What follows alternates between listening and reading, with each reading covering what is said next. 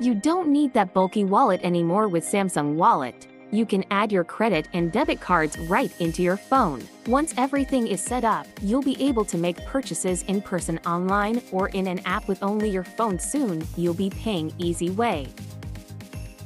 Samsung Wallet has partnered with top banks and credit card companies, and we're always expanding our list of financial partners. All you need to do is to open the Samsung Wallet app and sign in with your Samsung account and follow the instructions to add your cards.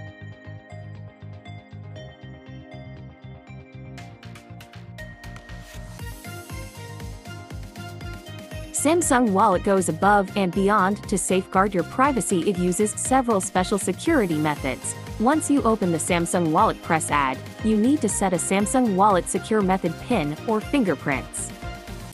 You can add and manage up to 10 payment cards, including credit and debit cards. You can also add unlimited gift cards to your account. You have 3 ways to add the card information. The app will open the camera to read your card information, or you can put your card under the back of the phone. The card will be read through NFC technology, or you can write the card information manually. Once the card is added, you can start using it to make in-store purchases. Select your preferred card and press Pay, then enter your PIN or fingerprints. Next, hold the back of the phone up to the contactless reader to complete the payment.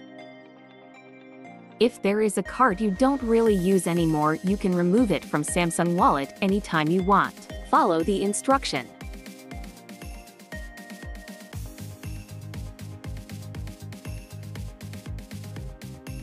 The digital wallet in Samsung Pay on your phone has a lot more security than your regular wallet. But what if your phone gets lost or stolen? If that ever happens, you can use Samsung's SmartThings Find service to remotely lock or erase your payment cards in Samsung Wallet.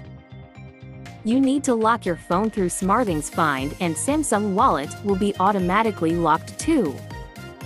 On a computer, navigate to the SmartThings Find website and log into your Samsung account. Select your phone from the list of devices, then click Lock. Create new phone password and then click Lock.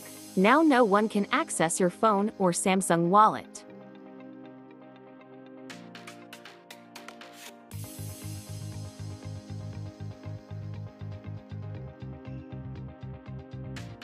You can also reset your phone by clicking Erase Data. Remember, resetting your phone will completely wipe its data, including your Samsung Wallet information.